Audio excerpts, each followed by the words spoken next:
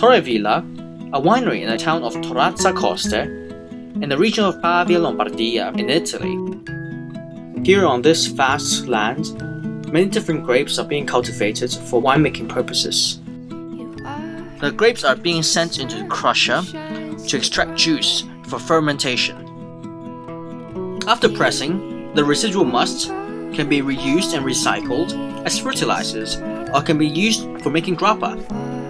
The pressed juice will then be transferred into stainless steel tanks and undergo fermentation at a controlled temperature. Then some of the wines will be transferred into oak barrels for further aging. Other wines will be stored in huge stainless steel tanks.